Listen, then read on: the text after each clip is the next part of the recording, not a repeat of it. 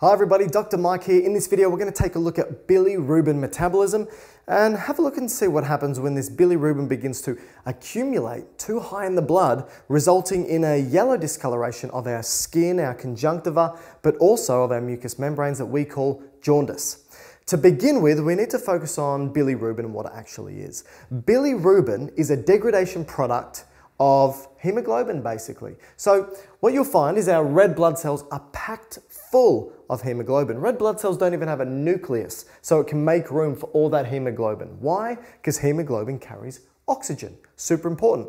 And again, 70 to 90% of the bilirubin that our body produces comes from hemoglobin. The rest come from other heme proteins like myoglobin, which is the muscle equivalent of hemoglobin. So we've got our red blood cell. It's packed full of hemoglobin. So let's pop a hemoglobin in here. HB is how we write our hemoglobin. After around about 120 days, something happens to our red blood cells. Just like us, as we get older, they become misshapen. And when they become misshapen, it makes it more difficult for them to move through some narrow blood vessels and capillaries, which isn't good, right? It means it's going to make it more difficult to deliver oxygen to the tissues of the body. So when it goes through very specific blood vessels that we call reticuloendothelial systems, let's write that down. Reticuloendothelial systems. These are blood vessels found within the spleen, predominantly, the liver, and the bone marrow. And again, after around about 120 days, when our red blood cells are misshapen and they move through these reticular endothelial systems, I've drawn the spleen up here, something happens. They get targeted for destruction by phagocytes. These are cells that eat things up, like macrophages. So as these red blood cells enter, after 120 days, the spleen, macrophages start to gobble them up. And they release all of that hemoglobin. Now obviously hemoglobin is made up of two important things, heme and globin. That's not really surprising, is it? Now what happens is the globin portion is made up of amino acids. So we just reutilize those amino acids elsewhere. That's simple. The heme portion is what we need to metabolize. But we know that within heme, the crown jewel of heme is iron. And it's actually an iron-ion, which sounds a bit confusing, but we know that an ion is a charged atom or element, and so Fe2+ is the iron-ion. That goes and gets reutilized elsewhere in the body. So now we need to metabolize that heme, and we turn that heme into something called biliverden. And we do this through an enzyme called heme oxygenase. Heme oxygenase. So now we've got biliverden. If we were a bird or a reptile or an amphibian, that would be fine. We could actually excrete biliverden through our poo or our pee, but we're not a bird, a reptile, or an amphibian. We are human beings, damn it. And what that means is we have babies within our womb and they require a placenta. And they require substances to cross the blood placental barrier. Biliverden can't cross the blood placental barrier. Now this is important because obviously after 120 days in utero, the baby's red blood cells need to be broken down. And they're going to accumulate biliverden, and the way they get rid of it is by giving it to mum through the blood placental barrier. It can't happen. So biliverden accumulates. This isn't a good thing. We don't want biliverden to accumulate because it's toxic. And you can get hyperbiliverdenemia. Hyper above biliverden, biliverdenemia in the blood. Hyperbiliverdenemia, it's got a bit of a green color to biliverden. So they get what's called green jaundice. Not something you want. Also, when we turn biliverden, so here's another point here. Biliverden gets turned into bilirubin, right? Which is the focus of this lecture. Turns to bilirubin through an enzyme called Biliverden Reductase. Biliverden Reductase. It's rare, but there are mutations in the gene that encodes for Biliverden Reductase. That means that this can't happen. So again, biliverden accumulates and you can get hyperbiliverdenemia, again, green jaundice. But now we've got bilirubin. And let's denote bilirubin with a B, just to make things easier so we don't have to write it every time. This bilirubin will jump into the systemic circulation, jump into the bloodstream.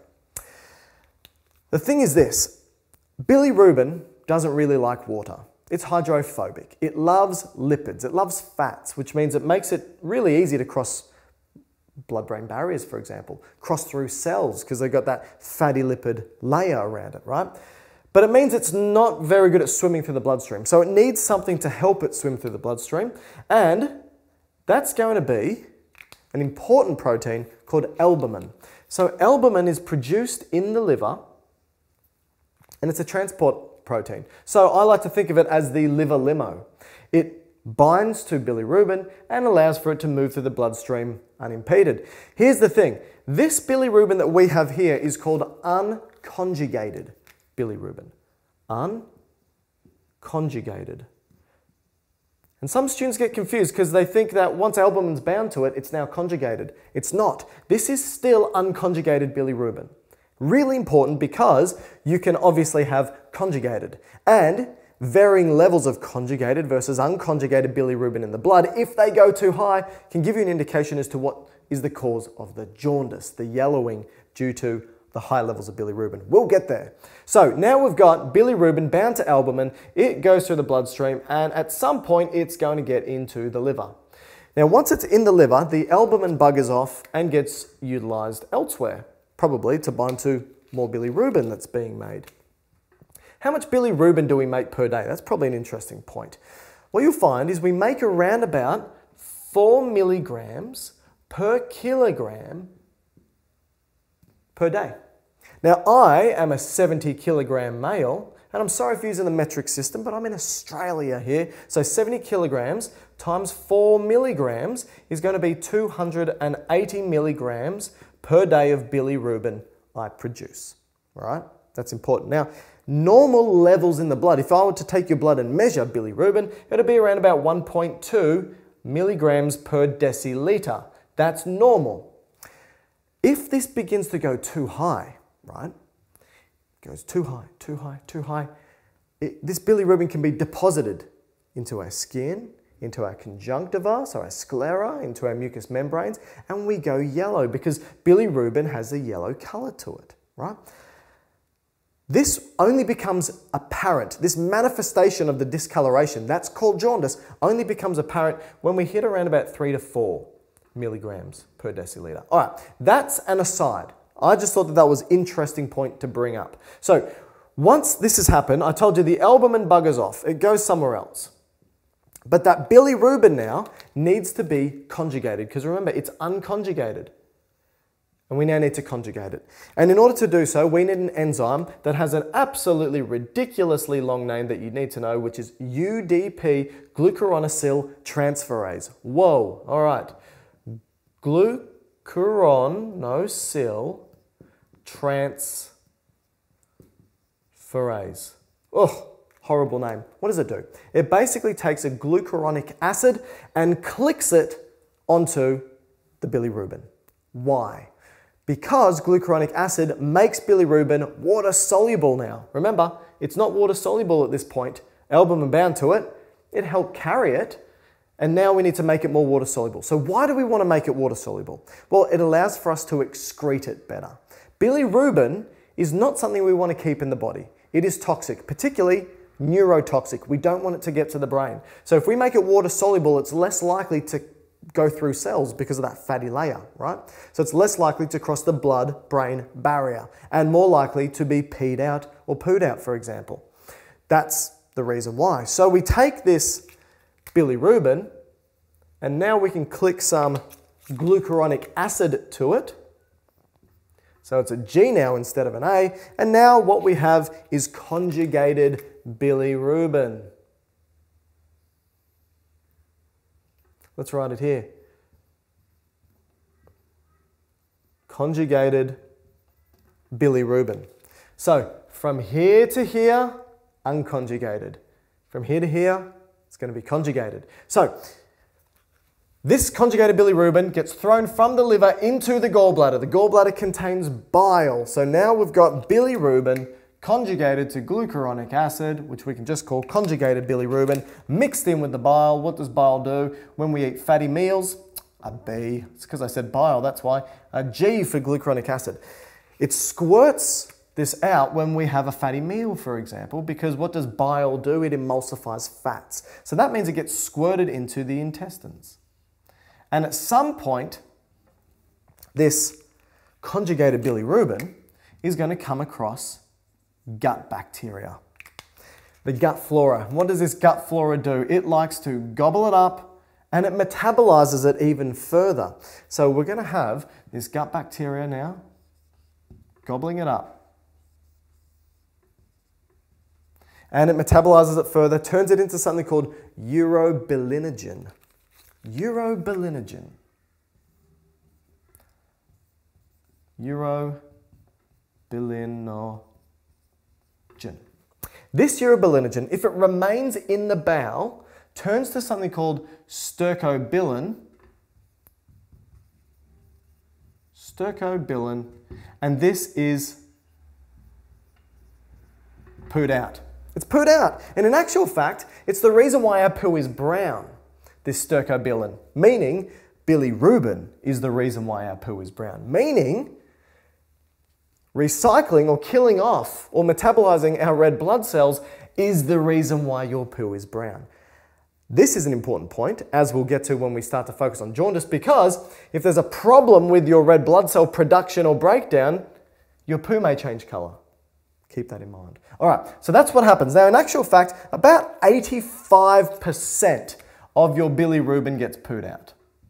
So that's where most of it goes. That's the end point for most. But what we'll find is that this urobilinogen can actually get absorbed into the bloodstream. What does it do once it's in the bloodstream now? Well, a couple of things. It can either go to the kidneys, where it turns into urobilin. And again, this is at the kidneys. And what do you think our kidneys are going to do with it? We're going to pee it out. And this is around about 5% of our bilirubin that this happens to. Or it can go back to the liver. And if it goes back to the liver, we've got this cycle happening here, right? This circulation, what's called the enterohepatic circulation. Let's write it down. Enterohepatic circulation. Again, this is about 5% that this is happening to. So you can see at the end of the day what happens to your bilirubin. You produce around about between 200 to 300 milligrams per day from our red blood cells being broken down. Bilirubin, it's unconjugated until it gets to the liver. Then it becomes conjugated, making it more water soluble. Jumps into the gallbladder, then the bowel, where either it can come out in our poo, come out via our kidneys in our pee, or go back into our liver and be recirculated again. That's around about 5%. Now that we've drawn this up, what we can do is that we can have a look at the causes of jaundice. Jaundice, again, is that yellow discoloration that occurs if you have elevated levels of bilirubin. If you have elevated levels of bilirubin, it is called hyperbilirubinemia. Remember, hyper means above, bilirubin is the metabolic product, and emia is referring to the blood. So, let's now take a look at jaundice.